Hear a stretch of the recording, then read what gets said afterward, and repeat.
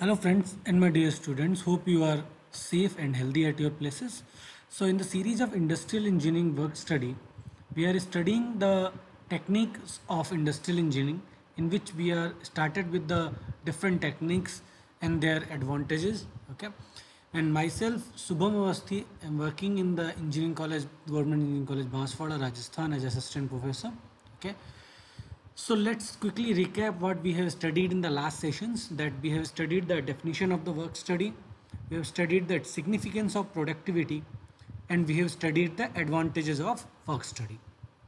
So now in this session, our objective is that at the end of the class, all the students shall understand the objective of the method study clearly, then what is the scope of the method study, and mainly what is the method study procedure in brief. Okay, that we will try to cover in this session. Okay, so let's get it started.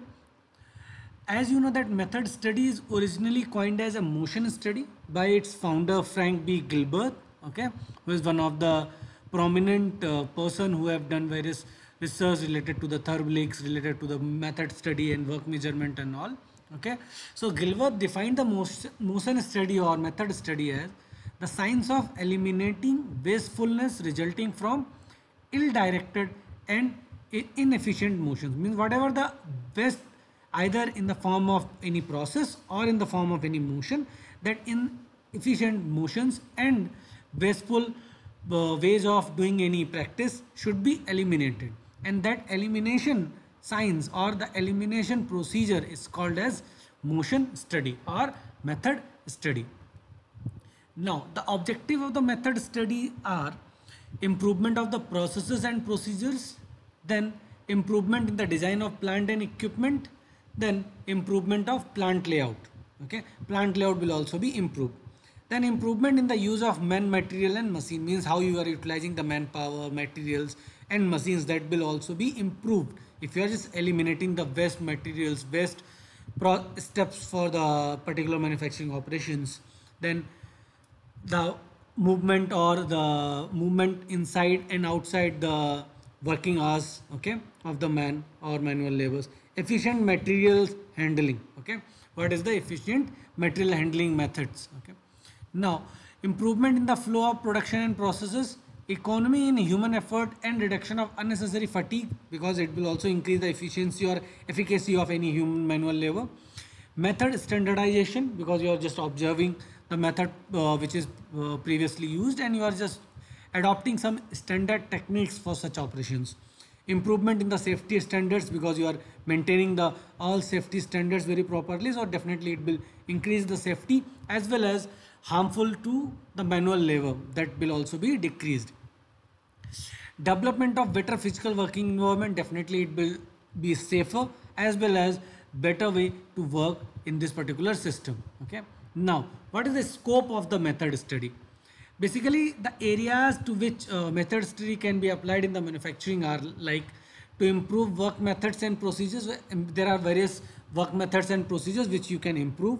Okay, then you can determine the best sequence of doing work. Suppose you are just doing drilling, then milling, then lathe operations, and similarly if such operation means for any kind of work in your production system, that may be reversed or that may be changed. Okay, so you can fix that best sequence for your operations, that will be a scope for applying this method or motion study. Now smoothen the material flow with minimum of backtracking and improved layout. Okay, means you should not go to the same place for the different materials. Means like if you are just retracing your path, like similarly if you went to from place A to B, then again you are going back to B to A for the same material. Instead of that, you can also carry the same material for the same time, or just keeping all the required material nearby to your places in your hand position, so that you can pick up and start your operations. So in this way also you are improving the plant layout, as well as the backtracking will be reduced. Okay, now to improve the working condition and hence to improve the labor efficiency, it will also improve the labor or manual power efficiency and working environment for the labor, that will also be increased. and it will reduce the monotony in workers. Means monotony means workers who are working in a same path, means they will create some change so that they should also be more efficient if we are just breaking that monotony. Okay, means instead of just coming here and just doing their own work in the same fashion they are doing since last 10 years, so that will be a kind of monotony, and chances of wastage or chances of degrade in the quality is more in the monotony, so that will also be reduced.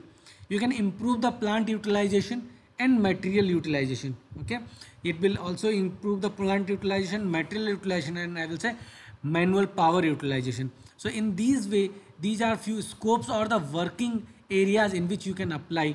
Then elimination of waste and unproductive operations, means whatever the unproductive operations or waste materials are there, that will be eliminated from the system. Okay, and to reduce the manufacturing cost through reducing cycle time of operation, means it will also reduce the manufacturing cost and ultimately increase the profit of that production system or organization, just by reducing the cycle time of operation. Means whatever operations you are applying for production system, that will be reduced. Okay, that time period will be reduced, and ultimately you are reducing the manufacturing cost, which will ultimately lead you to get more profit from that particular product manufacturing or particular service delivery. Okay, now this is the method study procedure.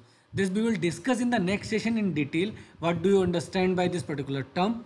Okay, and what are these operations, or what are the specific procedure which you have to follow if you are implementing the method study in your production system, either it is for the production system of any goods or any services. Okay, you are providing some kind of services that we have seen in the previous sessions. Okay, thank you so much for your patience hearing.